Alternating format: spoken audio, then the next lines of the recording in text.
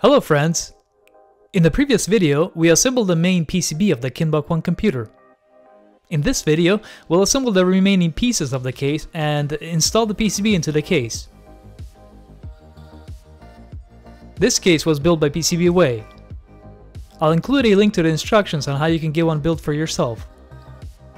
If you want detailed instructions, refer to the previous videos. By the way, I recently added a little forum to www.callingshow.com where you can share your build progress. Be sure to check it out when you get a chance. We'll start off by installing the metal standoffs for the PCB. There are 3 of them. Place the PCB over top of the bottom panel of the case as close to the center as possible. Use a marker or a hole punch to mark the locations of the PCB screw holes on the bottom panel. I'm using a nail for this purpose. Drill the holes out and install the spacers or standoffs. I used M3 by 12mm metal spacers in my case. Install rubber feet underneath the bottom panel. I believe I used M4 screws for the rubber feet that I found on Amazon. The next thing we will have to do is drill out the holes for the front and rear panels. The lips of the top and bottom panels already have holes, but we'll have to make them slightly larger to fit the M4 U-clips or U-nuts. Once drilled, install the U-clips into their respective positions. Keep in mind that both the top and bottom panels need these clips. We'll also expand the holes on the front and rear panels to support M4 screws. Before we insert the PCB into the case, let's solder the power wires that will connect to the power supply. I'm using 14 gauge red and black wires for the positive 5 volt line and 20 gauge wire for the negative 12 volt line. The length is approximately 12 to 16 inches.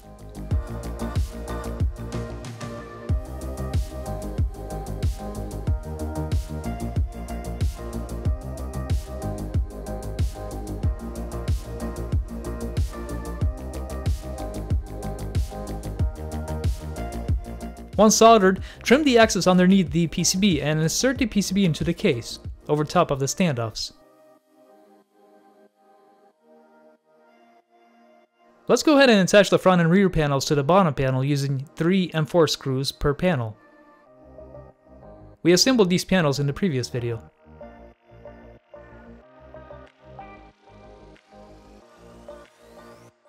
Next, we'll wire up the high voltage lines to the power supply.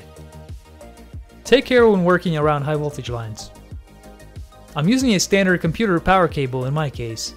You can just strip the outer protective cover approximately 12 inches to reveal the 3 wires inside it. Strip the ends of each wire. Crimp a spade to the ground wire, which will then connect directly to the power supply. The hot wire, which is the black one, can be trimmed slightly and soldered to the fuse holder, which is located above the power cable gland.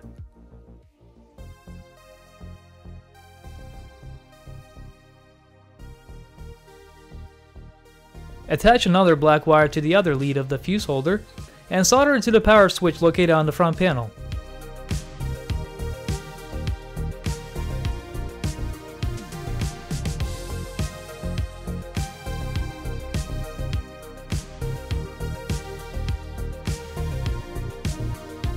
The other lead of the power switch will attach to the power supply.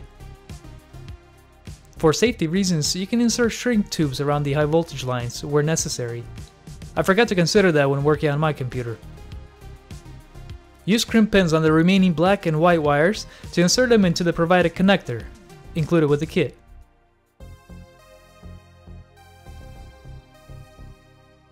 Pay careful attention as to where each wire goes within the connector. The middle position is left open. Use zip ties to keep the wires organized, and then insert the provided fuse, which is 750 milliamps, into the fuse holder. Without connecting the other end of the power supply to the computer, power it up and check the voltages coming out of the power supply.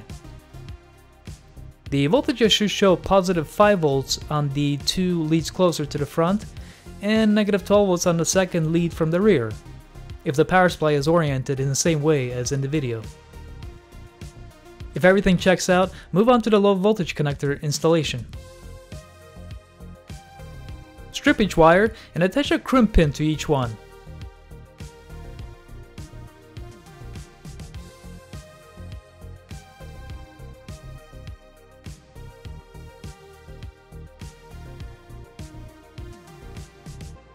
Insert each wire into the connector provided with the kit, as shown in the video. The black or ground will be inserted in the first position, the red or positive 5 volts will be inserted next to it, and the brown or negative 12 volts will be inserted in the second to last position. Plug the connector into the power supply.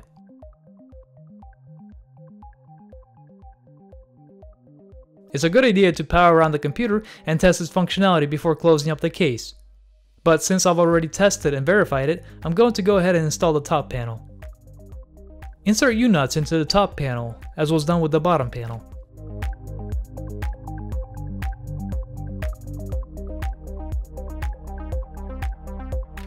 Place the top panel over the bottom panel. You may need to spread the front and rear panel slightly for it to fit.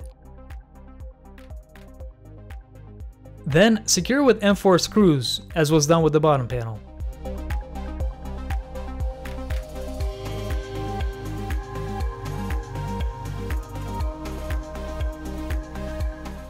Next, slide the side pieces in place and align the screw holes. Use 20mm M3 screws with washers and nuts to secure the side pieces in place.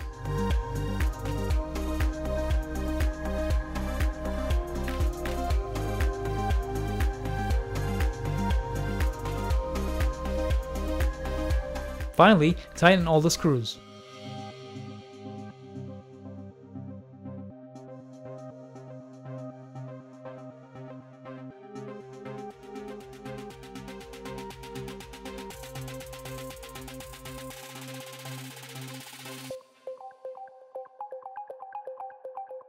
One last thing. Add labels to the lights and switches on the front panel. I used vinyl lettering for this purpose, but this can be done in a variety of ways. Okay, let's run a program to test the computer's functionality. I'm going to enter the Night Rider program into the computer. I borrowed this particular one from Geoff Harrison on Stockly.com. First, press stop to stop the computer. Press clear and then select binary 3 on the input switches. And then press set to set the address to 3. Press clear and select binary 4 on the input switches. Then press store to store the binary 4 in address 3. Press clear and enter the next instruction, which is octal 023.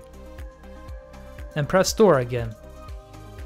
Do the same for octal 001 and so on until you've entered the entire program into the computer memory.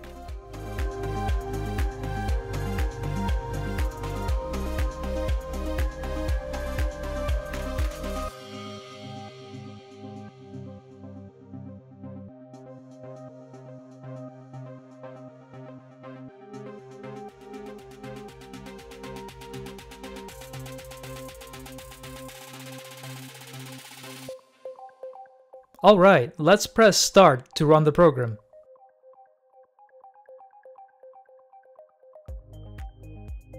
Awesome! It appears the program is working as expected. One of my LEDs seems to be glowing slightly all the time, but we'll debug that later. Thank you for watching this video. If you have questions, please do ask in the comments or email me directly. Don't forget to like and subscribe, and good luck with your build.